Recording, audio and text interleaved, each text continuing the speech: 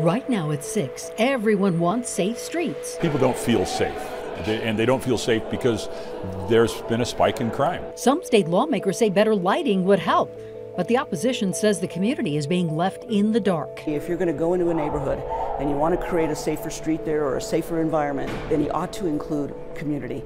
New body cam video shows the aftermath of a floor collapsing at an Aurora house party. Hey, you see anyone under here? No. Plus, calls keep coming in to contact Denver 7 about a busted apartment garage gate. Every time I walk into the garage, I pray that my car's there. Not being able to get answers from building management, we take a look at what rights residents have. And good evening, and thank you for joining us at 6. I'm Ann Trujillo. I'm Shannon Ogden. Thanks for joining us. Now, both political parties can agree that reducing crime is a main priority of this legislative session. Some bills tackle big topics like addressing mental health and substance abuse. Others look at more simple approaches. Denver 7 political reporter Megan Lopez is live at 6. Megan, a bill for street improvements came up today. Safer streets can mean a lot of different things. It can mean getting rid of graffiti or better landscaping. You could see a broken window behind me here in Denver. But one idea is also to add more street lighting in order to maybe hopefully deter crime in some areas. We're here today to announce our plan to make Colorado safer. It was a press conference full of pomp, circumstance, and promises. And fund early intervention grants to prevent crime from happening in the first place. 3 weeks to the day after the governor and Democratic lawmakers unveiled their plan to reduce crime in the state. We're doing this with communities and local municipalities working together. One of their top priorities faced its first committee test.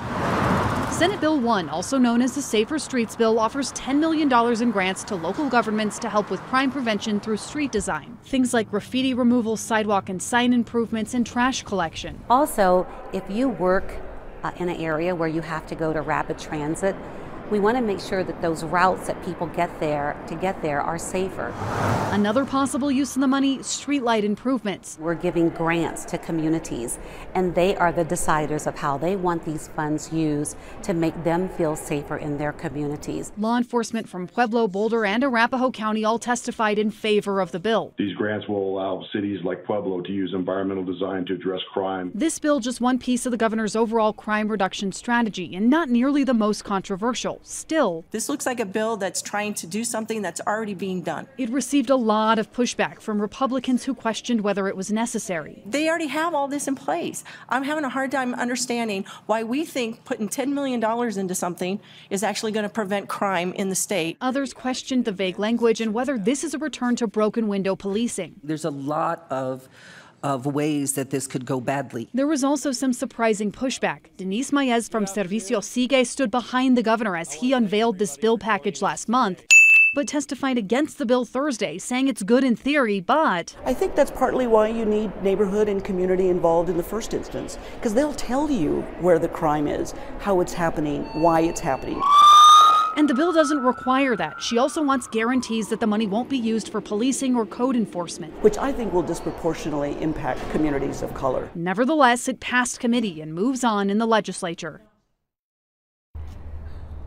So after that bill passed committee hearing today, as people were kind of leaving that committee hearing, there was a heated exchange between a Republican senator and a Democratic staffer. Some words were exchanged and it caused a stir in the hallway for at least a few minutes. Obviously, emotions were running high with this bill. Needless to say, both Republicans and Democrats want to take crime reduction in the city, in the state seriously, and both have their own ideas of how they really want to see that done.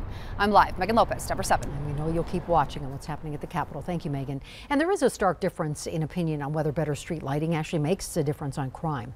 A study by the University of Chicago found increased levels of light led to a 36% reduction of nighttime crime, such as murder, robbery, and aggravated assault. A different study by a group called darksky.org found street lights don't prevent accidents or crime, but do cost a lot of money to upgrade.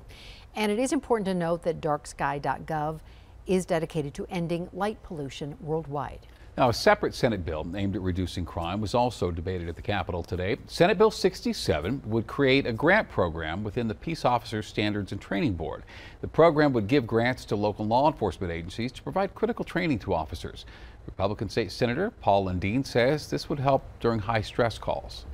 So when an incident that might spin out of control arises, we want to make sure that law enforcement has the training to deal with that effectively, to protect the individual who may or may not be a criminal. You want to give, everybody has the right to be innocent until proven guilty, and the law enforcement officers as well.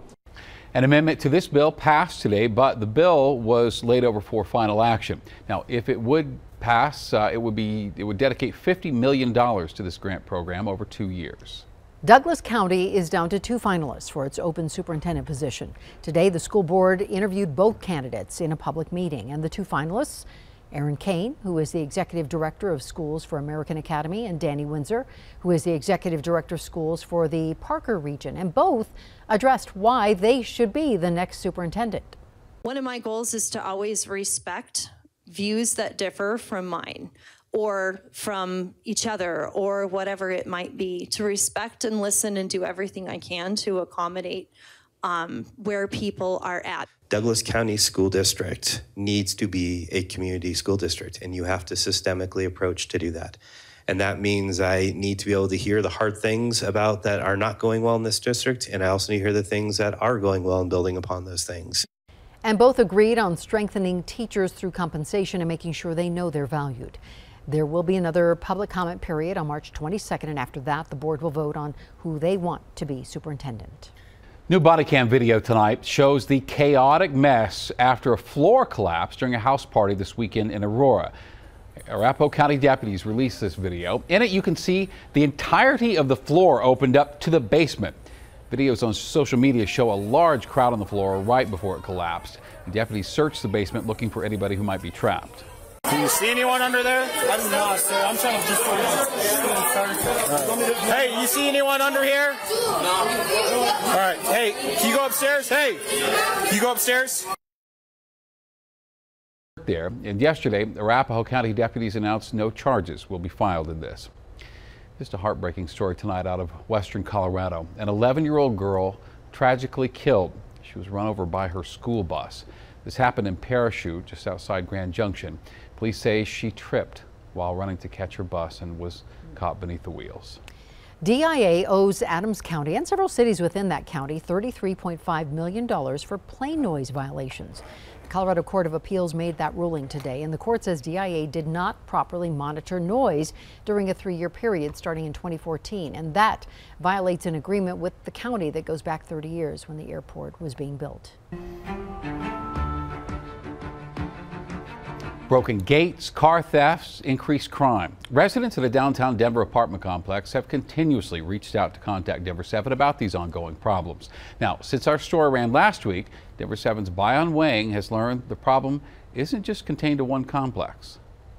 Yeah, the gates being broken is definitely a problem for sure. At the Lugano at Cherry Creek Apartments in Denver, some residents say the problem is constant. They break down quite often. In some cases, residents say gates remain open for weeks at a time and that car thefts and break-ins are part of the normal there. They came in and basically looked through my car, left everything open. They took like a pair of sunglasses. Everything in my glove box was stolen. My music CDs were stolen. Similar experiences were shared by residents at other apartment complexes.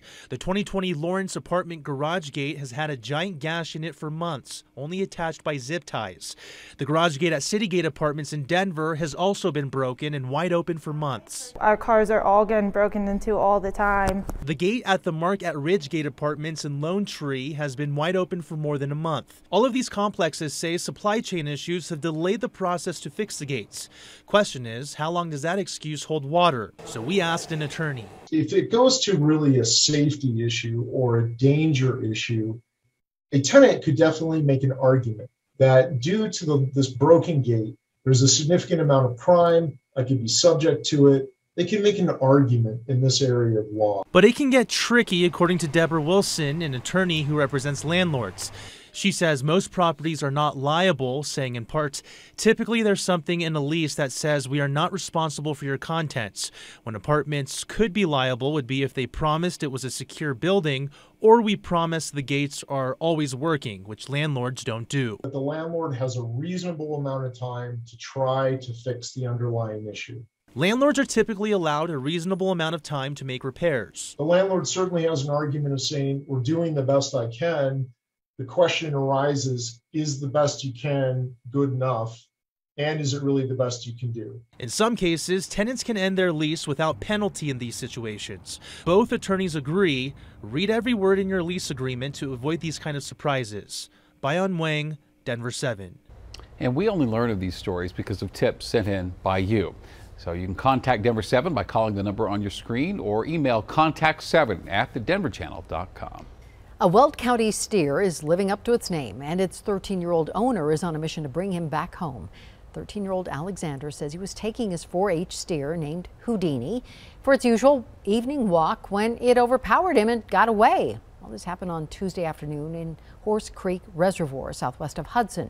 So take a listen to Alexander on how Houdini got his name.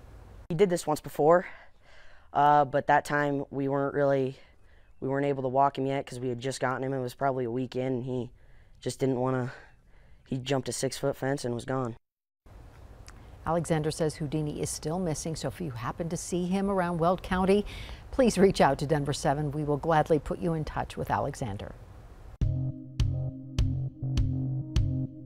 After some beautiful sunny days with highs in the 70s, this is what our radar is going to look like this weekend. I'm tracking this next storm headed our way. I'll have all the details coming up. A Colorado veteran's dreams are becoming reality. One day someone said I should open a brewery, and I kind of laughed about it a little bit and decided to open up. But his story isn't shared by all. Coming up, the barrier, he says, is preventing service members from realizing their potential. Plus, skiing in Colorado could now cost you a month's rent.